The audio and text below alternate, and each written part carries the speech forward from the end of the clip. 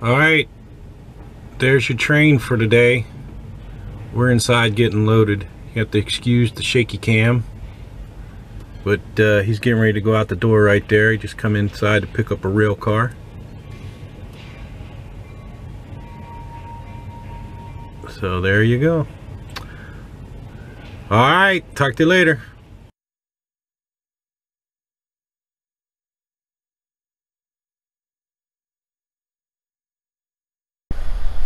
Alright, we just got loaded. We're over here in Wortland, Kentucky. It is a little chilly out here. We didn't get much at all. That's all we got. It's about 11,000 pounds. So it's gonna be nice and easy. I think what we're gonna do is we're gonna go ahead and get the rest of the my lumber. We'll build a little bulkhead because there's not much weight holding this down, and just in case. So we're gonna go ahead and put a little bulkhead in the front and throw a couple straps.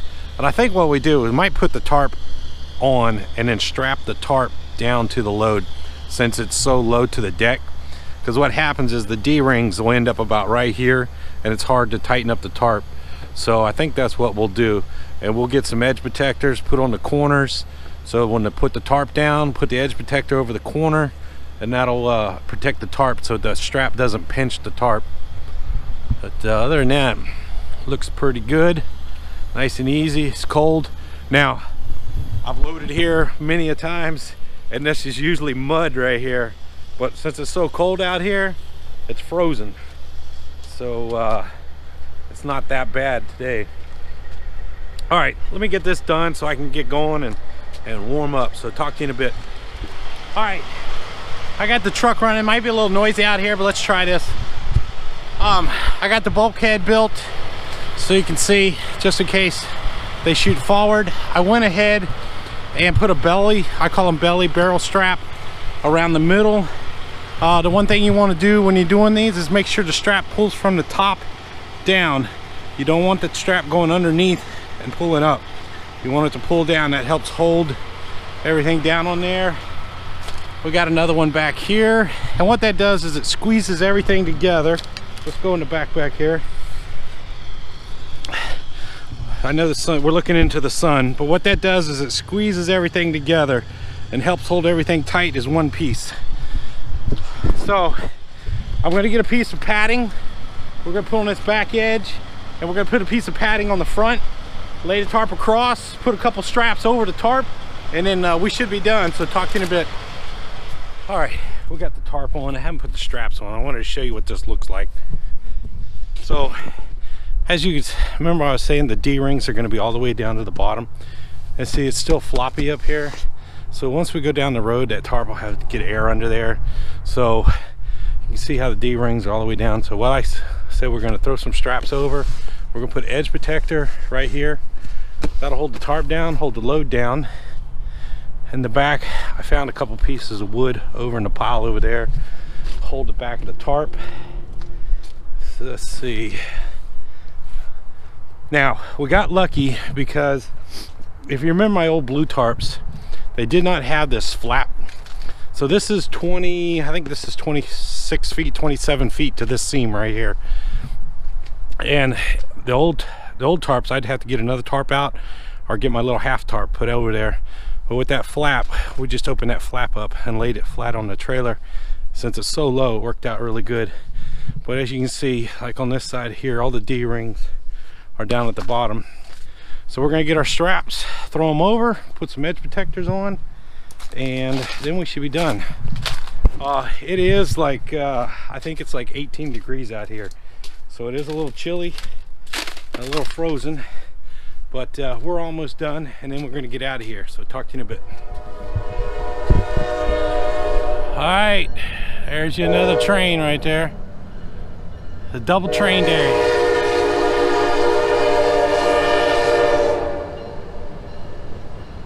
Looks like got coal on there. All right, we're almost done. I got the straps down, and I got the little edge protectors in there. We just got to tighten it down, make sure it looks good. So we're almost done. All right. let me tighten it down. I'll show you the finished product. Oop. I'll show you the finished product. Talk to you in a bit. Okay, we're finally done. Let's take a look. It didn't go too bad. Actually, it looks pretty good if I say so myself. So we used one tarp. We got a bulkhead right here. That's what the chain's for. Bulkhead, that was one of the very first things when I got my equipment, and I'd never done flatbed before I come to Mercer. That was one of the very first things that I did, I practiced, was bulkhead. Okay, let's see. So we got our straps. We got a belly strap, our barrel strap that squeezes everything together. So that looks good. That looks another belly strap, barrel strap. And then, like I said, we got this is the flap of the tarp. The actual tarp ends about right here, but we used a flap and it looks good. I found those pieces of wood. They're on the ground, so that helped. Oh, here, let me put this bungee up. Now what I do is I put that bungee so this winches don't slide all over the place. So let me get this bungee on real quick. Hang on 1 second.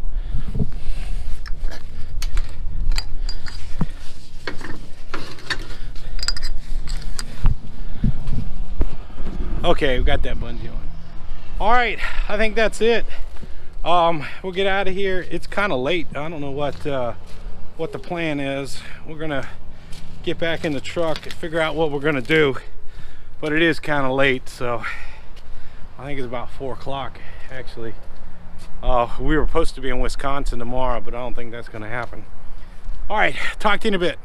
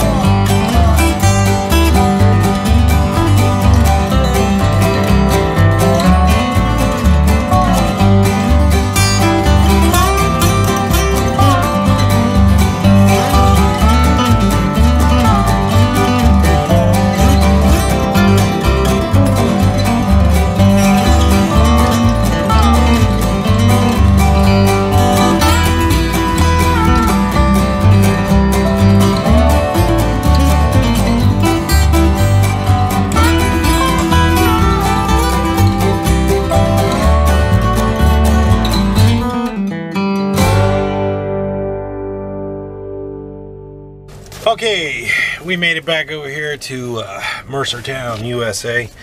I've already been out, double check everything, and make sure everything looks good.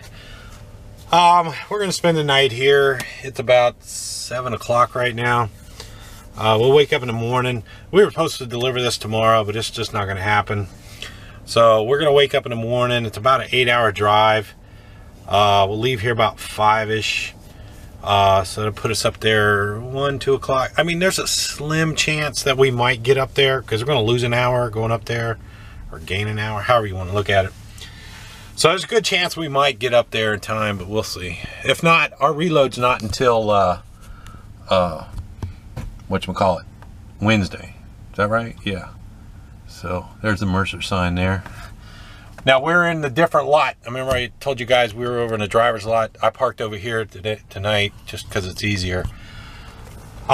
Today went pretty good. We did have, it took about 3 hours to get unloaded.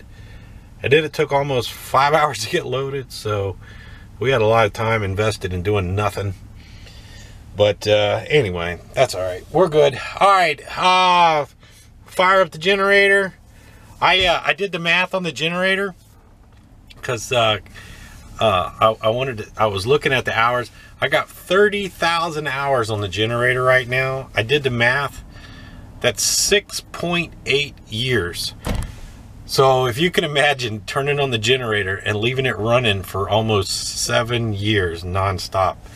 So I know I've replaced a lot of stuff on that old generator, but it's still running. It doesn't burn oil. So that's a good thing. It's still chugging along. It's not burning oil. All right, that's it. Had a good day, all in all. I mean, we sat around, did a bunch of nothing, but we had a good load. Got some exercise, so everything went good. So talk to you later. Bye.